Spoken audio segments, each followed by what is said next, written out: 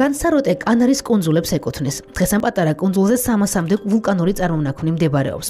როგორც ცნობილია, აქ ვულკანმა 1720 წელს დაიწყო ამოფრქვევა, რომელიც 6 წლის განმავლობაში გრძელდებოდა.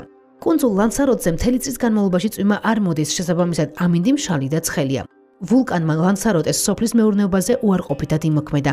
მათგან მხოლოდ ადგილობრივი მევენახეობა არ შემწყდარა. ცნობილია, რომ ვენახი ვულკანურ წარმონაქმნებს კარგად ეწყობა.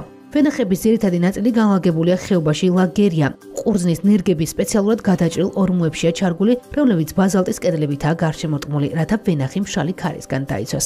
ეს პირველ რიგში იმიტომ კეთდება, რომ ფესვებმა მარტივად მიაღწიონ ნაყოფიერი ნიადაგის ფენას, ხოლო მეორე შემთხვევაში ვენახის ტენიანობა უზრუნველყოს.